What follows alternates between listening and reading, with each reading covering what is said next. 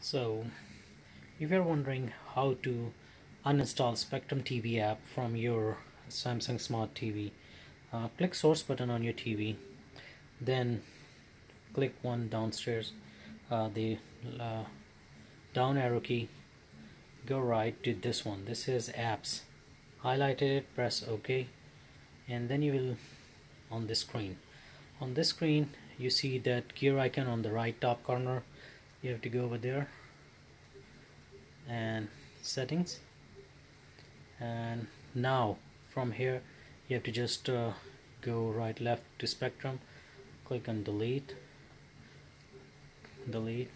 and Spectrum TV app is deleted. That's how you delete Spectrum TV app from your TV, or for that matter any other app.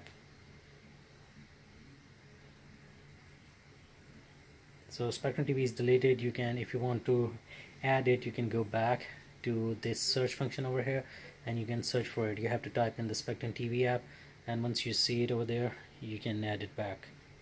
So if you put